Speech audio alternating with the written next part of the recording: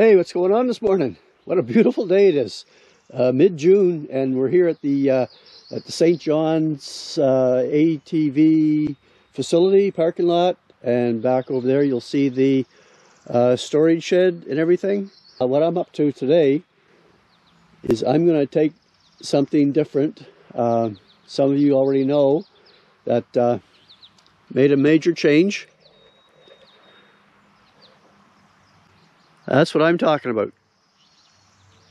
A 2022 Kawasaki Teryx S. I'm going to do a quick run today, try and break it in a wee tiny bit. And what I hope to do today is just put a few kilometers on it at half throttle. I'm just going to turn it on here and have a look. See what this is all about. There you can see right down here in the lower right hand corner, 0 kilometers. So I did put a winch on it. There's a winch down there. It's a 4,000 pound winch. That should get me out of trouble if I need it. I put a windshield on it. The windshield breaks in the center, so it allows some ventilation in there. Put a set of mirrors, one on the left side, one over here on the right side, and also there's one up in the center. And on the back side, I put a windshield back here as well. I made a bracket to put the license plate on it, and the Sussex Valley little license plate.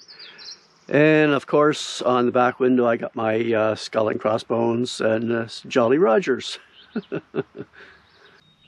Another thing I did, just to help try and keep some of the mud off the body and in the cab, I got some.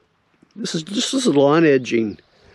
So I cut a piece along, put it on here. That's just inside the front fender, and it attaches with these 4 bolts down here. I just loosened the bolts and slid that in between the panels, and hopefully that'll work. And I plan to do the same thing with the back. I can't wait to get at it, so let's get going.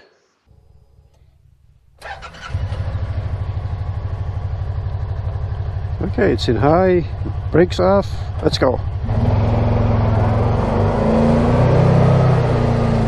Okay.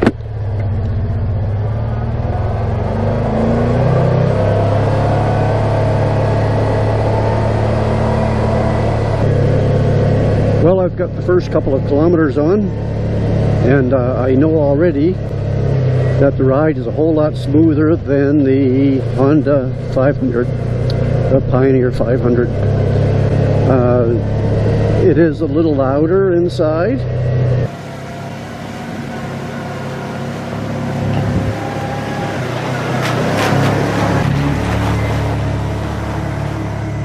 And there's no real amount of heat yet from the engine, but it's going to be a really warm day today, and I expect to get a bit more heat from that. So far, I feel pretty good.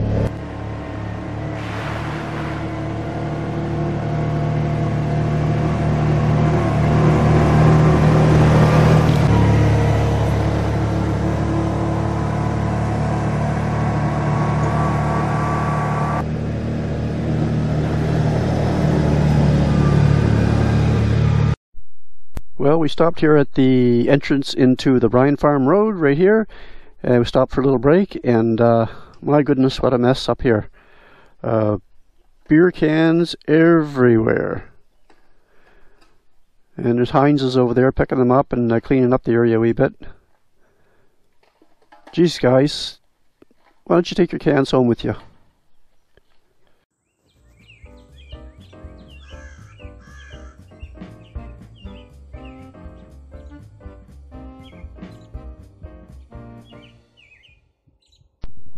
So we stopped here at the Germain Brook shelter for a wee rest. Had a nice cold drink of water, and ready to hit the road again. Here we're on the pipeline heading towards Porter Road. We're going to go down Porter Road and across St. Martin's Highway and head on up to Saddleback.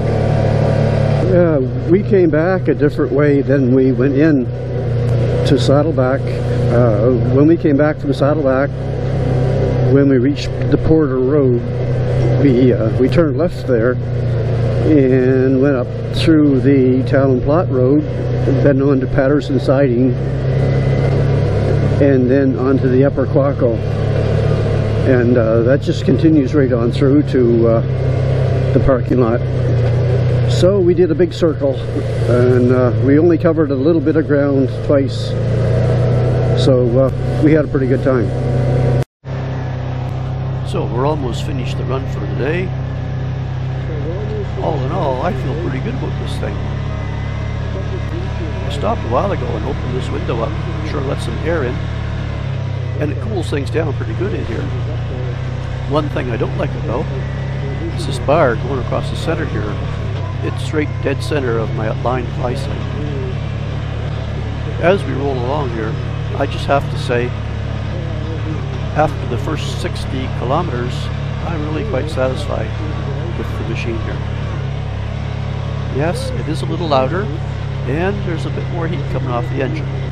That's two things that I really think I can put up with. The smooth ride, and all kinds of storage space. All these tiny little cubby holes. Room for everything. Those are the kinds of things I was really looking forward to. So, after a short run, my overall impression is, only after 60 kilometers or so, I think I've got a winner. I put it through all the basic steps I wanted to do today. Tried the four-wheel drive out, high and low range. I locked up the front differential going up a couple of hills. Not that I needed to, I just wanted to try it out and make sure it worked all right. And that's all just excellent. My old buddy Hines, well, he's still right behind me. I asked him to come along just in case something went wrong with this thing. After all, it is new. And sometimes things just happen. Not nice things either. So, thanks Hines for coming along with me, buddy. So, anyway folks, thanks very much for clicking on the video and riding along with me today. I sure hope you enjoyed it as much as I did for my first run. And stay tuned, we'll be putting out videos as we finish the break-in period.